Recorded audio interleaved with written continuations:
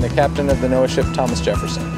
The Thomas Jefferson is a hydrographic survey ship. We do map the ocean floor in order to update the charts. All boats on the water, from the smallest to the largest, use the nautical charts that NOAA makes to safely navigate. They know how deep the water is, where the obstructions are, and if there's anything dangerous out there. We're making really good progress, but still about half of the U.S. coasts were last surveyed with pre-World War II technology of leadline and sextants. Most of the surveys that we are replacing were done about 50 years ago. So this ship does mapping of the seafloor with sonar. So we bounce sound off the seafloor and it comes back, and we measure the time that it takes to travel, and we can measure the depth of the water.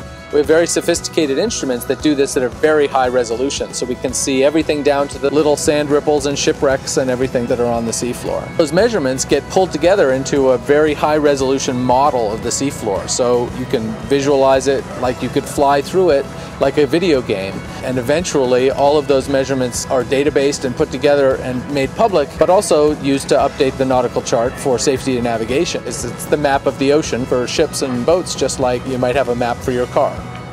The coasts are very dynamic. They change as a result of storms and currents, sea level rise to some extent, and also human activities. So we do a lot of shipwreck mapping, marine debris that washes from the shore into the waterways after a storm. One of the most interesting and biggest challenges we have right now is working our way into the really shallowest part of the coasts. The shallows are the most important for habitat. That's where all the juveniles and essential fish habitat are. It's also the most dynamic. That's where a lot of the energy is from waves and currents. It's the area that changes the most. It's also the hardest to measure because it's difficult and dangerous to work in really shallow water, and because our sonars work better in deeper water. We can map a really big area in deep water. When you start getting into the depths that really matter to smaller boats, say 12 feet or less, it takes an enormous amount of time.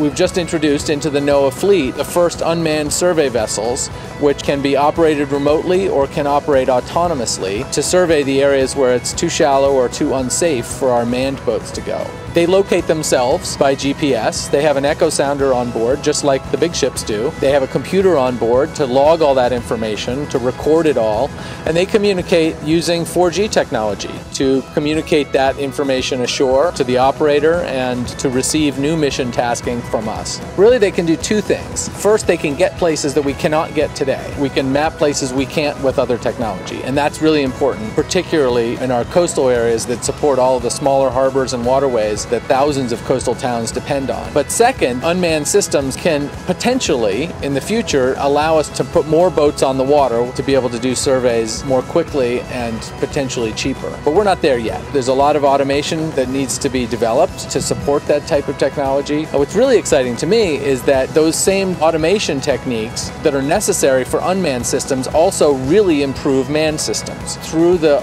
automation driven by unmanned systems, all of our work gets to be more efficient and higher quality.